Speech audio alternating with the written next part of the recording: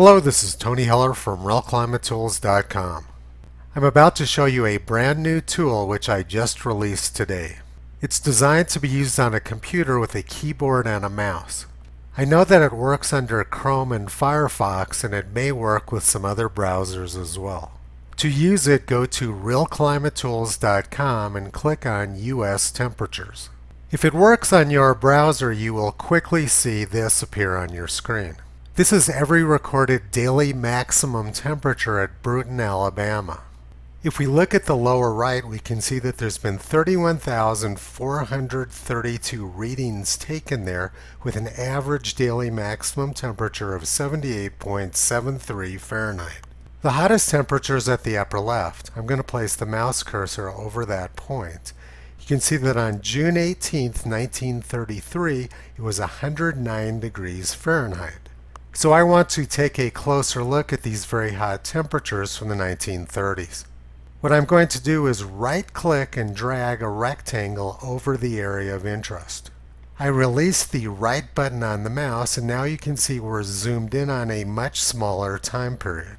And we can see that it was 108 degrees Fahrenheit on June 25th, 1930. But I want to take a closer look at 1933, so I'm going to right-click and drag a rectangle there again. Now I want to zoom horizontally but not vertically. What I'm going to do is hold down the H key on the keyboard and turn the mouse wheel. You can see that it's zooming horizontally. We can see that Brewton had a number of very hot days during June of 1933. 109 degrees, 108 degrees, 103 degrees, and 106 degrees. If I turn the scroll wheel without pressing any keys, you can see that it will zoom both horizontally and vertically at the same time. Now we're looking at 6 years of data from 1931 through 1936. You can see the very remarkable heat wave of June 1933 is this spike. Now if I want to change the years which are being displayed, I can left-click and drag with the mouse. And I can also use the left and right arrow keys on the keyboard to move the years which are being displayed. Now suppose I just want to look at June temperatures. I can come here and select June. Let's zoom in on June of 1933 by right-clicking and dragging a rectangle. Now let's just look at June the 18th. The only data point we see now is June 18th, 1933. Let's look at all of the June 18ths by clicking on the Reset Zoom button or pressing the R key on the keyboard. I'm going to right-click and drag to zoom in on this further.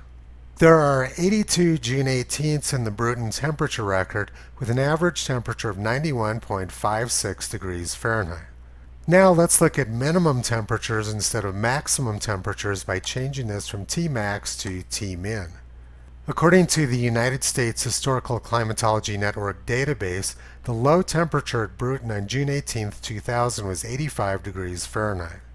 It's possible that this may be an error in their database. Now let's look at some other dates. This is June 1st, June 2nd, June 3rd, June 4th, June 5th, 6th, 7th, 8th, 9th, 10th, 11th, 12th, 13th, 14th, 15th. Let's go back to maximum temperatures and look at all months instead of just June. Now I'm going to reset the display by pressing the R key on the keyboard. And I also want to change stations to Talladega, Alabama. Next I'm going to zoom in on their hottest temperatures by right-clicking and dragging the mouse. Suppose I only want to look at temperatures over 103 degrees Fahrenheit. What I'm going to do is left-click and drag everything downwards. We can see that Talladega has had 90 days over 103 degrees Fahrenheit. Now I'm going to use the right arrow key to move everything on the right side off the display. We can see that 72 of the 90 days over 103 degrees Fahrenheit occurred before 1955. Talladega, like most locations in the United States, had hotter temperatures prior to 60 years ago. Now let's reset the zoom by pressing the R key, and we're going to look at a different state, South Dakota. I'm going to select Gan Valley, South Dakota. Let's zoom in on the very hot weather there during the 1930s by right-clicking and dragging a rectangle. Let's zoom in some more on this extremely hot weather during the summer of 1936. Now I'm going to hold down the H key and zoom in with the scroll wheel. On July 5, 1936, Gan Valley, South Dakota reached an incredible 120 degrees Fahrenheit. You should have a good feel now for how this tool works.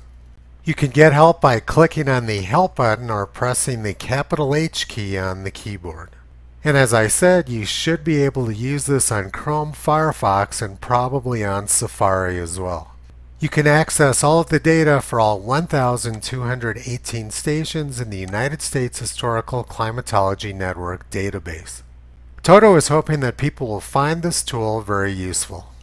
You can visit Toto, Kyrie, and Caesar on the web at realclimatescience.com and at realclimatetools.com.